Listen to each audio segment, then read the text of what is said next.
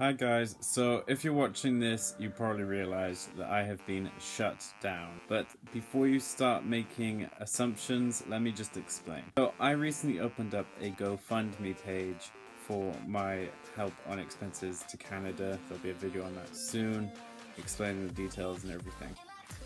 But a couple of days ago, I got a message from Stripe, which is the payment processor that goes through GoFundMe, saying that one of the transactions hadn't been recognized by someone who donated, therefore they were closing down my account, and subsequently all of the donations that hadn't been added to the bank account, which at that point was all of them, would be taken back and refunded.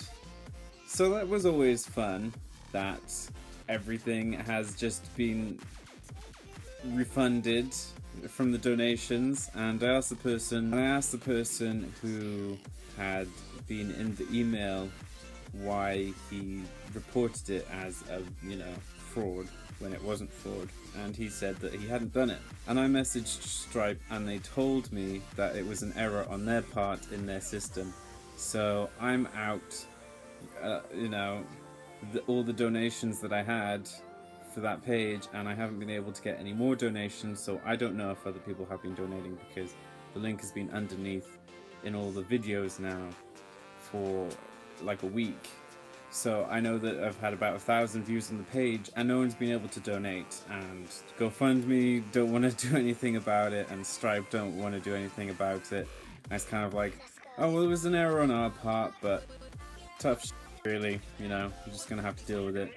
Which is always great, especially on those kind of websites where, I'm not the kind of person who's just gonna take money from someone when I don't need it. Like, these are all situations where I generally do need it, and it's just, it just really sucks that these big companies, have these systems that are just faulty and, essentially punish people for absolutely no reason on a technicality or some error in a system. And, it really sucks, and it really sucks that they're just not going to do anything about it, Stripe. And, and essentially GoFundMe won't do it either. Hopefully now it's up, it won't be marked as fraudulent anymore. I'll be doing a video on it, but you can check the details in the GoFundMe link below.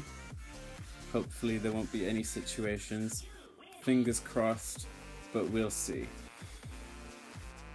Anyway, I'll see you soon guys. Stick around for more videos and subscribe if you have not. Later.